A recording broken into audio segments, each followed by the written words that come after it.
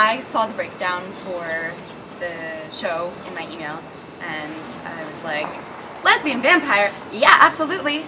Because I just think the opportunity to play a character who's lived for 300 years is something you don't get to do very often. And it's just such a gift as an actor to have that. So you have so much history.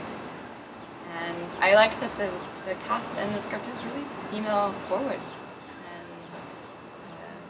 yeah, I just like that it was a really innovative take on vampire stories. I liked that it wasn't a girl torn between two male loves, and that the badass is the vampire, like is the female lead. Yeah.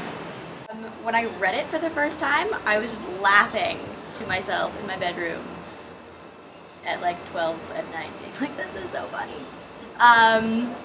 And like as I was reading it, I was actually like, I could like picture in my head like what was going on. And so I was like immediately like drawn into the world of it, and I was excited to like watch it, and so it's something that I would totally watch on like Friday night. That's what I do on a Friday night. Yeah, so I was drawn to it because it was it's hilarious. It's so funny.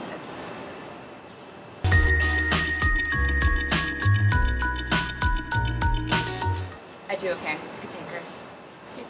How would I do with Carmilla as my roommate? I'd put her in her place.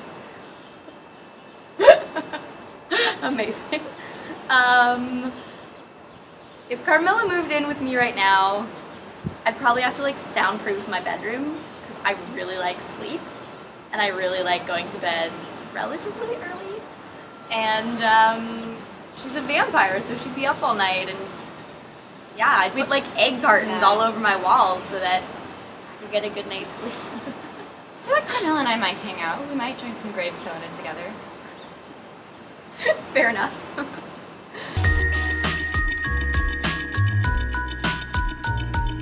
I don't think I've ever had a poster up in my bedroom. That is a lie. Orlando Bloom. But that was in high school.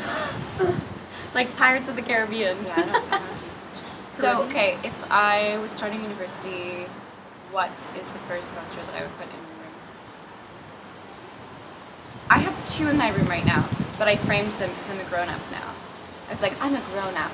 I'm going to frame these posters. You know, just what are they? Stepping it up a notch. I have Annie Hall, an Annie Hall poster. Nice. And then, this is very Carmilla actually, a poster of the skeletal system. Oh! It's like 3 skeletons, yeah. That's kind of cool.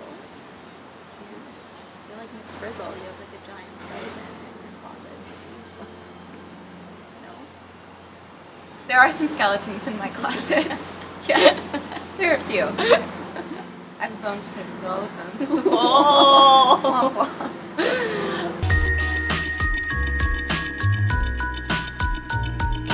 When I first moved to university or theater school, I was so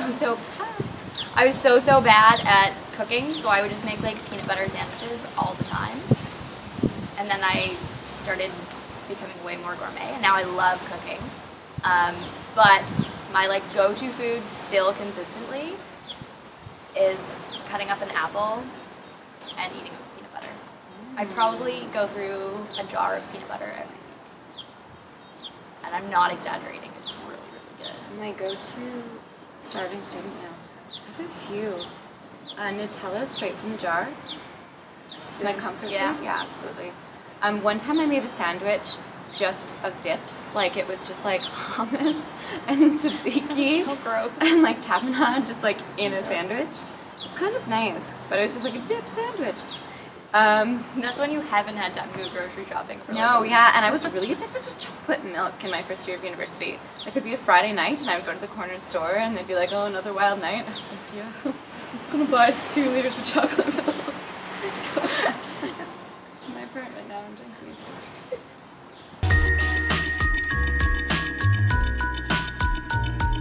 Have I ever had an experience with the paranormal? I have not, but I'm still pretty convinced that Harry Potter's real. I played a lot of imaginary games when I was a child, and I can just feel you judging me right now. It's fine. I don't know. Do you know what? Here's a secret, an exclusive secret that everyone knows. When I was 11, I totally thought I was going to get my letter to Hogwarts. Yes! And I was so mad when I didn't. Yeah. My 11th birthday was the worst thing in the world. Because we're the same age, so we were always the same age as Harry Potter, like when every book came out. Yeah, it's a special time. And so my 11th birthday came and went, and my view of the world changed forever. But not really, because I'm still secretly, I think that Harry Potter is real. Planes are not real things. It has to be magic. And computers. No, think about it. It doesn't make sense that science is a thing. I think it's only magic. This is magic. This interview.